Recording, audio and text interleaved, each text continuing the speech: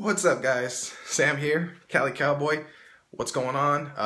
Last Sunday without football, super excited. I wanted to make a video for you guys, haven't made one in a while, but I'm back here and I'm ready. So it's been a while since we had depth on the D-line. Absolutely freaking amazing. Woo! Got rid of DeMarco this offseason to balance out the whole team, right? We need defense, guys. I'm super happy that we upgraded our D-line. Greg Hardy is super dope. I've seen that he pitched in for the banner that's gonna fly over Philadelphia's training camp that says "We still them boys." Woo! He's dope so far, so good. I know he's a beast on the field, but he sounds like he's a pretty good guy off the field as well, and he's pretty funny. So I already like him already. Haven't even seen him, unleashes his crack. Greg Hardy, DeMarcus Lawrence, who came on strong last year. Absolutely love DeMarcus Lawrence. Woo! Then we got Mincy from last year, who really did well for us, for what we had. He just, ended a little mini holdout. I guess he was mad about his $1 million, which I think he does deserve more than just $1.5 million or whatever he's getting paid. But he doesn't have any leverage. He's in a contract already, and he loses money the more days he loses in camp. So it's smart for him to stay. Randy Gregory, who, wearing 94. Charles Haley. Charles Haley is a funny dude. He was making fun of Mickey Spagnuolo, calling him ugly. He's the OG 94. Demarcus Ware is the second 94, and then we got Randy Gregory coming in wearing that 94 again. Woo! He got some big shoes to fill, but I think he can. He has a lot of talent, a lot of promise. You're not going to expect too much out of him. I just want him to grow, stay injury-free, and just grow into his frame, put on more muscle, and see what kind of, freak he can be, what kind of pass rusher he can be. Tyrone Crawford is a beast. He's our defensive tackle stud, and he's going to get better this year. I think he'll be the main cog that will take a lot of double teams off of, of the sides. And guys, have you seen the package that we have on D-line? We can have DeMarcus Lawrence, Greg Hardy, Tyrone Crawford, woo, and Randy Gregory. So just have a super speed package where we could just rush the, oh my God, it's just beautiful to think about because we haven't had this in a long time. Maybe since the 90s, guys.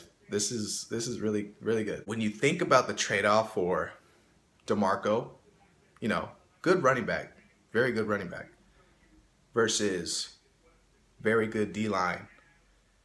I think I'll take the D-line, guys. I love DeMarco. I'll be honest, and I'll still watch him over there in Philly. But guys, we needed a D-line, guys. We needed a pass rush to help out our offense and help out the DBs in the back. And we've invested in our O-line so much already that I think we can handle just having, an okay running back there. We got Joseph Randle, give him the first chance. We're trying to bring in Chris Johnson or Steven Jackson. No, we need to give Joseph Randle the first try at it because when he did get chances last year, he was pretty nice. So let's see what he can do. Give him the first touches. Let him be the lead back. Woo! Until he proves otherwise. All right, so yeah, D-line, running back, I'm absolutely excited about. Of course, our offensive line I'm excited about. What scares me the most is our linebackers. Rolando McClain, doing the 4-game suspension, drugs or whatever. Can't stay healthy either. He's on the PUP. So that leaves us with Anthony Hitchens, who I like. He's solid, but he's still a second-year player, still learning in the NFL. Sean Lee, who kind of scared of his injuries. I really pray and hope that he could stay healthy this season. Wilder on the strong side, and Jasper Brinkley, who is a veteran middle linebacker only.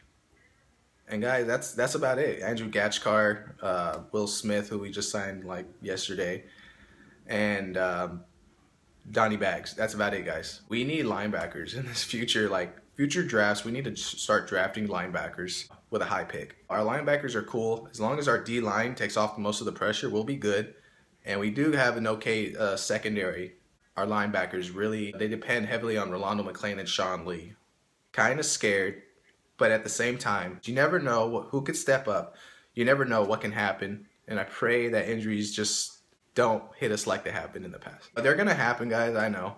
Injuries are going to happen, but let's see what happens. Who I'm going to be watching this training camp over in Oxnard, which I wish I could be at. Wasn't able to make it to Oxnard this year. Barring some miracle, I won't be there. But I will be at this preseason San Diego Chargers and Cowboys game. You can count on that. As I'm looking for Mo Claiborne to step it up. This is his contract year, so he needs to step it up, stay healthy, get his confidence up, and just prove why he was a first-round pick. Put up or shut up for him. Another person I'm watching this offseason, taking it to offense, Terrence Williams.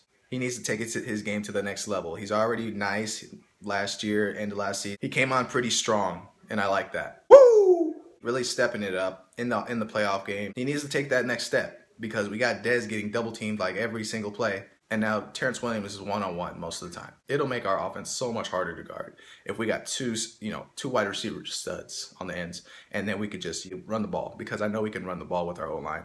Woo! All right, guys, I'm out. Gonna finish watching the NFL Network, watching our boys practice, see what happens. Follow me on Facebook, Twitter, Instagram, all that. Reach out to me. Holla at y'all later. Peace.